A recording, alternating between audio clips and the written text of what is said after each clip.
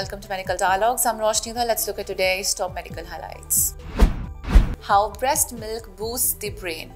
A new study by scientists at the Jean Mayer USDA Human Nutrition Research Center on Aging at Tufts University suggests that a micronutrient in human breast milk provides significant benefit to the developing brains of newborns, a finding that further illuminates the link between nutrition and brain health and could help improve infant formulas used in circumstances when breastfeeding is not possible.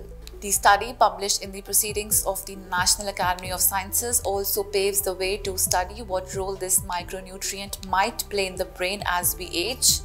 Researchers found that the micronutrient, a sugar molecule called myo-inositol, was most prominent in human breast milk during the first months of lactation, when neuronal connections termed synapses are formed rapidly in the infant brain. This was true regardless of the mother's ethnicity or background. The researchers profiled and compared human milk samples collected across sites in Mexico City, Shanghai, and Cincinnati by the Global Exploration of the Human Milk Study, which included healthy mothers of term singleton infants.